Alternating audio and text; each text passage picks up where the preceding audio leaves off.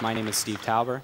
I have a company called Future Branch Development, and I also am a project manager at 3Coder here in Zagreb. You may have heard of them before. And I've also built a dating app for geeks called Cuddly, and I have a bunch of stickers and t-shirts and things like that. So if you can come up at the end and grab some stickers, or if you have good questions, we have some t-shirts for you. Okay, so what is this talk about? This talk is about how to structure your communication as a programmer when working with clients. And I'm going to give you some tips on how to do that, and also when things go wrong, how to recover from that. This talk is not about, as an introverted person, I need to talk to someone, or I'm a programmer and I need to use technical terms and how to do that. So it's mainly a talk about the structure of communication. So what's in it for me? Well, if you're here to listen to this talk, some of the things I promise are you will be at an advantage to build things once rather than rebuild things. You will give better estimates when your managers ask for estimates, and hopefully you'll be happier. So let's see if I can actually keep my promise on those three things. So how is this possible? I'm going to start with a story. America's favorite holiday is coming up, Halloween. So I hope all of you have your costumes already finished and already ready. This is the first one I thought of. Maybe I should go as someone from Harry Potter, or maybe, I know, Ghostbusters just came out. I'll be a Ghostbuster, right? And then it occurred to me, there's a much better costume. I should be a Croatian hipster. I'm just kidding. This is an American folk hero called Paul Bunyan. He's a lumberjack, and he's really tall. This is a statue in Portland, Oregon, and it's 9.5 meters tall. So this is pretty good, right? All I need is my Croatian football jersey, a blue hat, some jeans, and wait a minute, there's a problem. He's got this really big axe, so I said to myself, I need an axe. Luckily, my girlfriend's family is from Karlovac, and her father has a huge woodworking part of their house, and he's got all these different tools, so they have an axe. So I tell her, I need an axe, I need an axe, and she calls up her dad, and he says, okay, but axes are dangerous, and you guys will be drinking. This is not good. So I'll make you an axe. I'll make you a prop axe. So he goes, and he starts making the axe. He looks up drawings on the internet.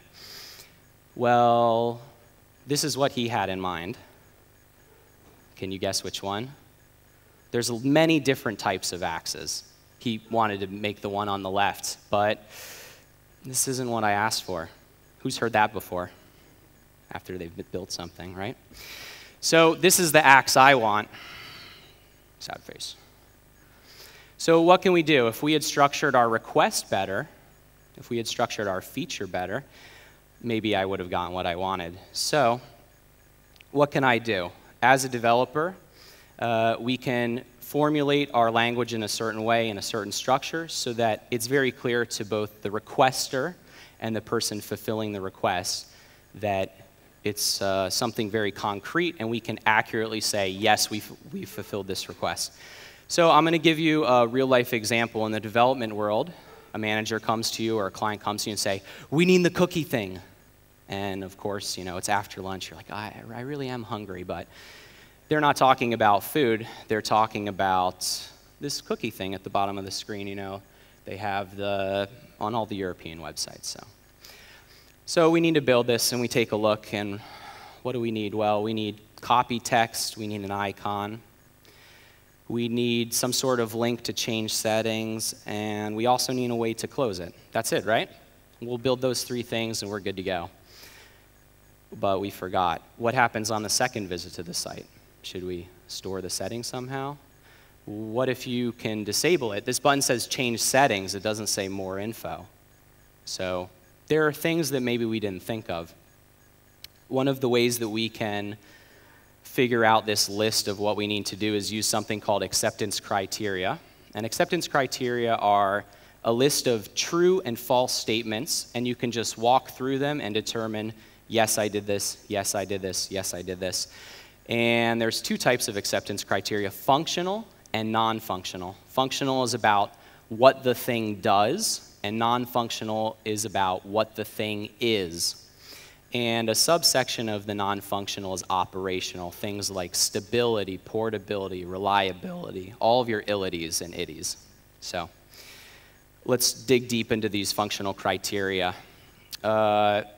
These are some samples of functional criteria for this cookie feature. So we have them in one format. The system shall do, and that's, you can replace the underlined language here. So the system shall display a cookie to the user or notify the user that a cookie is going to be used. Another example, a user sees a pop-up about cookies when they visit the site. Okay? We can really easily evaluate if this is true or not. And the third thing is the pop-up can be closed by the user. So this is, again, something that the system does or will do. And we can evaluate them one by one. Some examples of non-functional criteria for this feature might be the system shall be, so it's be instead of do. And an example is the pop-up matches our site design. So that's something that just is a property of this feature that we're going to add. Here's an example of reliability or speed. So for 95% of visitors, the cookie pop-up loads within 1 second. Okay? So this is something that the system has inherently as a property of itself. So these are non-functional. Another example, the implementation is portable to our Spanish website. Okay? So this seems pretty straightforward, but there are pitfalls. So where can this go wrong? The first is that if you have a statement that's not a true or false statement, something that you can't evaluate easily like that. Another example is subjective. It looks nice, and you might hear this usually from managers or people on the board. They'll say, oh, I'll know when I see it. I'll know when it's ready. But this is not something that will be useful to you to implement because there's no definition of done. Oftentimes, our acceptance criteria might be too technical or too complex. So this is something where anyone should be able to really come in and evaluate the true and false nature of the statement. And finally, another pitfall is missing non-functional criteria. So we oftentimes focus on what the thing does, and we forget about what it is. So as programmers, this is very easy to do, especially if you're a back-end programmer. You might forget there's an actual user experience here. So contemplate this before you start building, and you will see fewer returns on your feature coming back to you to rebuild. Next, we'll move to user stories. User stories are oftentimes coupled with acceptance criteria, and you'll know this if you're an agile developer. They're formatted like this. As a role, I can do something so that I gain a benefit. And the most important part of this statement, I think, is the final line, because if you understand why someone is requesting a feature, you can make certain assumptions about it. Be aware that you're making those assumptions, but you can understand certain reasons for it and why might they ask it, and therefore make an educated decision about how it should be built. So let's fill this in. As a user, I can disable cookies so that I can browse in privacy. Pretty straightforward, and again, this will oftentimes be paired with acceptance criteria. Where are the pitfalls? Well, we have no real benefit. So for an example, as a user, I close the pop-up so that I don't have to look at it. Well, that's not really the real reason why someone's closing it. It's because they don't want to interact with it, or it's blocking portion of the screen. So sometimes your benefit might not be the true benefit, so be aware of that. Another example is if you have a convenient role, such as a dev, I can easily port the code. Well, a developer doesn't use the system, they build the system. You might be tempted to say, as a project owner, I do X, Y, Z. You want to keep the roles as actual users of the system, so as a user, as a logged-in user, as an administrator. And sometimes your user stories are too big. These are called epics, and you want your user stories to be doable usually within a day. So for instance, if someone came to you and said, build an authentication system, this is a massive task. And you want to actually split this up into As a user, I can log into the system. As a user, I can recover my password. As a user, I can use two-factor authentication. So what you want to do is take your user stories and break them down to a very granular level. The upgrade, I would say, to user stories is use cases. And use cases are, they're very technical, they're very formal, they're very clearly defined, they're extensive, lots of words, they're well formatted in a very specific format, and they can often show additional information such as prerequisites or extensions, exceptions, alternate flows, stakeholders, many, many, many more features, many more information about what you're actually building. So I'm going to show you a wall of text, and this is a sample use case. And I don't want you really to read it, but just to see that it's very different in size from a user story. So here it is now. This is a sample of the user can disable cookies. And you can see that it's a much bigger, more complex language. So where are the pitfalls in use cases? Well, we have not enough user focus. So sometimes we like to really dig into the system as engineers, and we forget about that someone's actually using the system. And it's very easy to do this with use cases, and the reason is because the system is one of the actors, and you have to write on behalf of the system. So you might say, as a user, I enter my PIN code, and then you might say the system will check the PIN code, and the system will do A, B, C, D. And then you have this long, long list of things that the system is doing. Additionally, there are times where you add too much technical information. And this is really easy for us to do, again, as engineers, where we make decisions about how we're going to implement something while we're still in the planning phase. And really what you want to do is, if you're making assumptions or if you're going to actually make technical decisions, communicate that outside of your requirements documentation. Maybe you have a second document which details how to actually do the implementation. And the reason is because you don't want to bog down the actual working property of what you're building when you're just trying to describe it to a layperson. Use cases have many, many optional fields you can add, and many times they can become very, very long. We have some use cases that are maybe a page long, and then the extensions can easily take up 2 or 3 pages. So you don't want to do this. You want to keep things very tightly defined, and you can actually refer to other use cases. So it's important to have that cross-linking so you're not repeating yourself, just like you don't repeat yourself with your code. Another pitfall is describing the user experience. We're oftentimes describing these features before someone from our UX team has looked at it, so it's important that we're not saying the user will click on a button to disable change settings. Maybe there's another way that you don't know about that the UX designer has decided, oh, they can send some code or scan something and that will actually do what we want to do. So you don't know if the interface will be a button or a drop down or some other method. So we want to succeed in building this product, but we still want flexibility. So we shouldn't describe the user experience. So now we have 3 ways to communicate with our clients. We have acceptance criteria, we have our user stories, we have our use cases.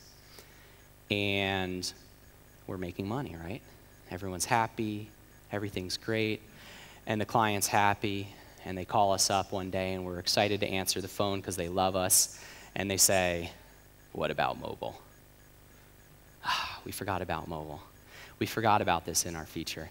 So it is inevitable that you will miss something when you're working on your features. It's just the nature of our work. So you can't get everything correct. You can't get everything right. Even if you have approved requirements docs with signatures on the bottom of every single page, if you have, thousands of pages of use cases, if you have user stories and acceptance criteria for everything. So what can we do? Well, when things go wrong, one option is just to not answer the phone. But the real thing we should do is we should ask, what language do you speak? And I'm not talking about Croatian or German or Italian or English. I'm talking about languages of apology. So there's a guy named Gary Chapman, and he wrote a famous book called The Love Languages, and some of you might have heard of them. These are like 5 ways you communicate your love to people. Well, he also wrote a lesser-known book called The Languages of Apology. And he talks about how to say you're sorry to someone, essentially. How do you apologize? And usually if you listen, people will tell you how you should apologize. So let's look at these 5 things here. The first is express regret. And people will, the way that you achieve this is you just simply say, I'm sorry. And some people, I'm sure you've been in fights before, and your person you're fighting with might say, you didn't even say you're sorry. And they're telling you right then and there, their language of apology is expressing regret. They want to hear you express regret. Another is accept responsibility. So this is simple as saying, I made a mistake. Just owning the fact that you made a mistake is important to some people. Another thing you can do is make restitution. So this is very common in customer service.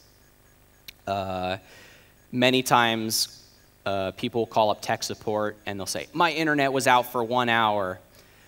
What are you going to do? How are you going to make this right? And what they're really looking for is they want to hear you make restitution. Maybe you can offer a payment. Maybe their next feature is free if you're doing an implementation.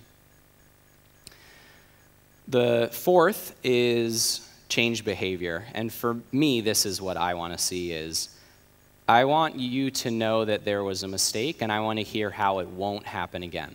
So what steps will you take to make sure that the future doesn't repeat itself, that we're not making the same mistakes over and over again? So this is the fourth, and the fifth being request forgiveness. So there's a subtle nuance here, and it's we shouldn't demand forgiveness. We shouldn't say, please forgive me, please forgive me. The person that has this language of apology wants you to say, will you please forgive me? And this is important to them because I'm actually not sure why, because this isn't me, but it's one of the 5 languages of apology. They want to be able to see that you actually care about getting the apology. So what language do you speak? So here's all 5 of them. Express regret, accept responsibility, make restitution, change behavior, and request forgiveness. So let's everyone put your hands in the air. Come on. And we'll take a minute here and put your hands down if you know which of these you are, if you know what it is. So actually a lot of people, I think, know what there is. So, but think about it, and think about if you have a spouse or a partner, think about what language do they speak, because it's probably different than yours. So, all right, so what are the next steps? Here are some things to Google, the 3 main terms: acceptance criteria, user stories, use cases. And I know we ran through this very quickly. Use cases are very complicated, and there's a lot of technical detail and structure around those. So there's a book by Alistair Coburn named Writing Effective Use Cases, and I highly, highly recommend it. And that's my talk, how to communicate as a programmer.